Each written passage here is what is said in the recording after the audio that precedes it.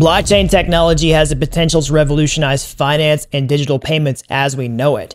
But there's one big problem with this peer-to-peer value transfer system. It's totally public. Everything that you do on chain is 100% visible to everyone else. And if someone were to know your identity of your crypto wallet, they could track pretty much everything that you do. But how can we fix this? Well, in this video, I'm gonna talk about a new solution to hide your crypto wallet and protect your privacy. I'm gonna explain everything you need to know in this video today as a blockchain developer myself who works this technology on a daily basis. So if you're new around here, hey, I'm Gregory, and on this channel, I turn you into a blockchain master. So if that's something that you're interested in, then smash that like button down below and subscribe. And if you want to see how to take advantage of all the insane opportunity happening in the blockchain space right now, I can show you how to increase your income by becoming a blockchain developer over at dappuniversity.com/bootcamp. All right, so let's get into this. Let's talk about how to hide your crypto wallet to make your transactions private and ultimately preserve, your privacy on chain when you're using blockchains.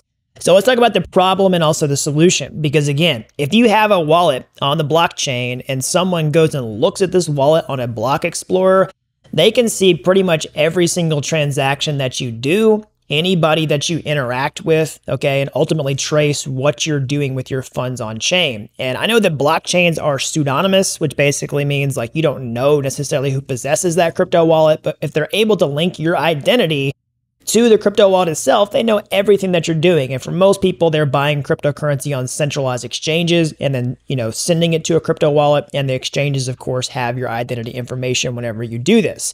So what are some solutions to this? Well, you could try sending it to a different wallet, okay, and then transferring funds that way. But it's really easy to trace who funded that wallet and ultimately link it back to you as the original source of funds and the most likely controller of that new wallet. Or you could do what a lot of people do is try to send it to a centralized cryptocurrency exchange and withdraw it to de-link the identity of those two wallets.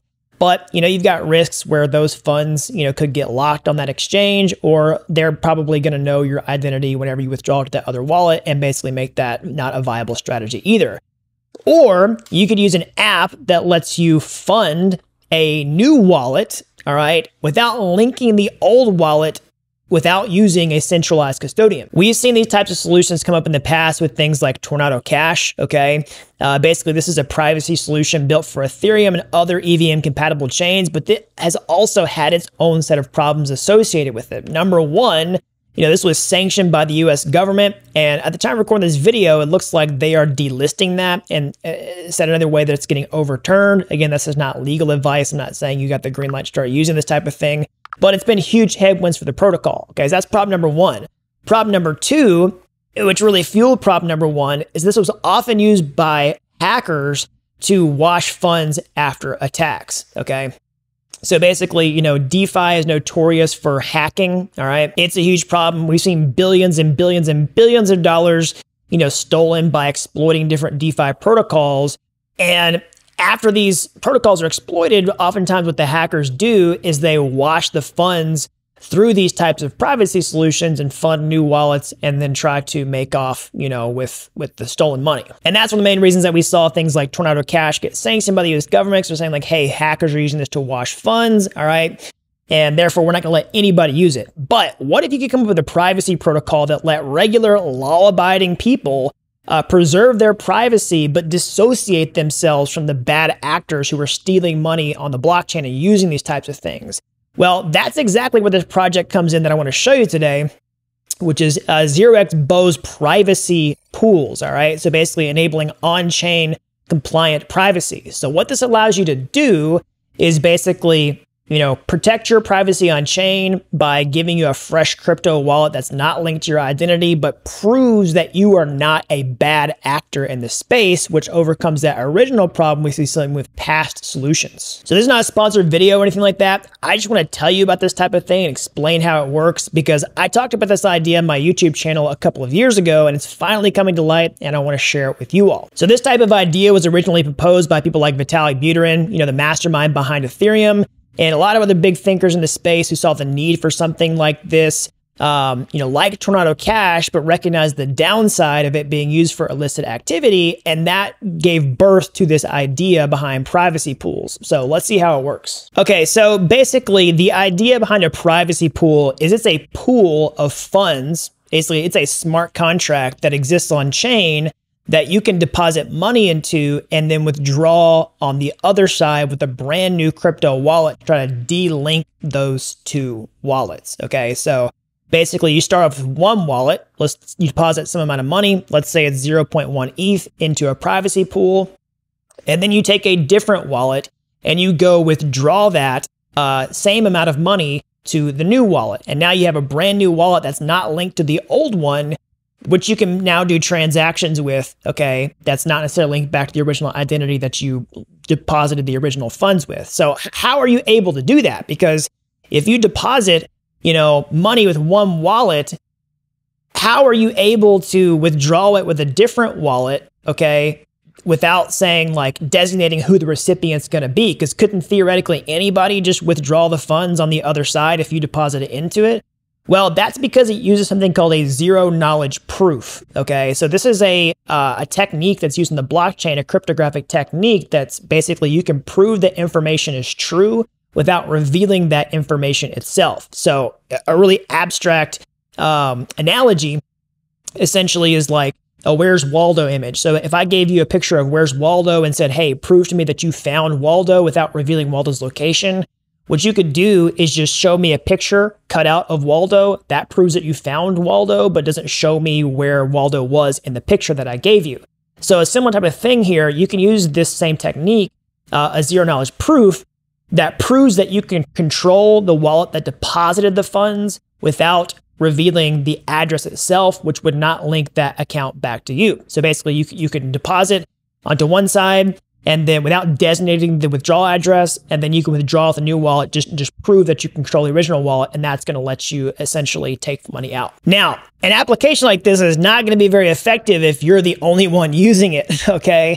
So if you have a smart contract and you deposit money into it and you're the only person withdrawing on the other side, it's pretty easy to link the identity of the depositor to withdrawer, because if only one person's using it, I don't think I have to explain that anymore. However, this becomes more effective when you have multiple people doing this, okay? So let's say you have, 10 people using the application now. Well, I mean, you could try to decode who the recipients were, based on the information, but this problem becomes exponentially harder whenever you start getting thousands, hundreds of thousands of people depositing into these pools and withdrawing on the other side. It's really hard to link the identity of the depositors to the withdrawers, okay? And that's what makes this become effective. The more people use it, the more effective it is at actually preserving privacy. Now, again, going back to the original point with something like Tornado Cash, this is where we got things into trouble because, a lot of law-abiding people who just want to protect their privacy were depositing into this, but then you started having some of these depositors here and withdrawers actually were bad actors who stole money, were depositing large sums in here and withdrawing into multiple different wallets with small amounts of money to try to obfuscate the stolen funds and make off with, the proceeds. So how this comes into play is essentially it lets the depositors prove that they are not a bad actor when they deposit into this and basically dissociate themselves from bad actors to prove that you're a good actor, that you can actually use this, and then ultimately preserve your privacy in an honest way. So that goes down to the privacy pool's association set provider. So basically, this is a powerful compliance technique tool that's designed to enhance the security and legitimacy of privacy on blockchain. So you can kind of see how it works here. So basically, you have all these deposits that go into this association set provider. And what it does is it has this proof of dissociation, which basically means that, hey, I'm not a bad actor. I'm able to use this, all right?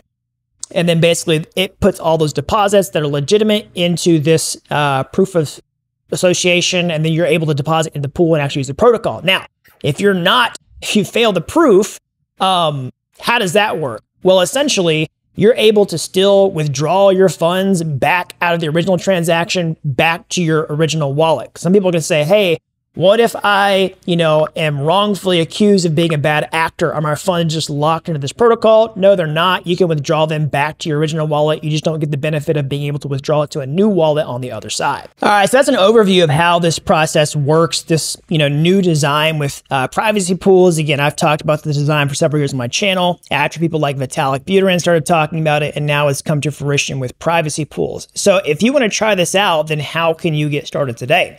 When you go to zeroxbo.io, all right, click on Launch Privacy Pools. Of course, you need to connect your crypto wallet to do this, and you got to do the deposit and then also the withdrawal. Now, several words of warning before you try this. This is new beta software, okay? So every single time that we launch new things in the blockchain like this, you got to be careful, all right? Because of course, this stuff's been audited, but we can't guarantee that this is 100% safe. Again, it's not an endorsement necessarily of this product. It's not a sponsored video or anything like that. It's just a cool thing that's coming to market, and I want to let you all know about it. But if you do decide to use this, you obviously have to assume the risk for doing that. So what you do is you connect your wallet, you deposit into here. Now, another word of warning is the attestation period to prove that you have a legitimate identity that you're going to be able to do the withdrawal can take a while. All right, could be pretty quick, but it could take up to 7 days. So if you deposit into this, just know that it could be a while before you do withdraw. It's not like bricking your funds forever, but I just want you to be aware of that before you try it. And at the time of recording this video, at the initial launch, the minimum value of deposit is 0.1 ETH. And the maximum amount that you can deposit per transaction at this point is 1 ETH. All right, so that's an overview of this new technique to hide your crypto wallet to preserve your privacy on chain that's launched in a decentralized way with this new tool, Privacy Pools, put out by 0xbo, okay? So again, this is something I'm pretty excited about. Again, there's always risk when you use new software like this, so heed that warning. But this is definitely the next step in the evolution of this technology, and I'm super excited to talk about it in this video today. So I hope you like this video. As always, smash that like button down below, subscribe to this channel. Let me know what you think down in the comment section below. Are you excited about something like this? Have you tried these on-chain privacy solutions? And if you're as fascinated with this technology as I am, and you would take advantage of all the insane opportunity that's happening in blockchain right now, I can show you how to become a blockchain master step-by-step, start to finish, how to increase your income by becoming a blockchain developer over at dappuniversity.com/bootcamp. You really don't have to be an expert to get started today. I've helped people with zero coding experience become real-world blockchain developers in a matter of months. So that's all I've got. Until next time, thanks for watching Dapp University.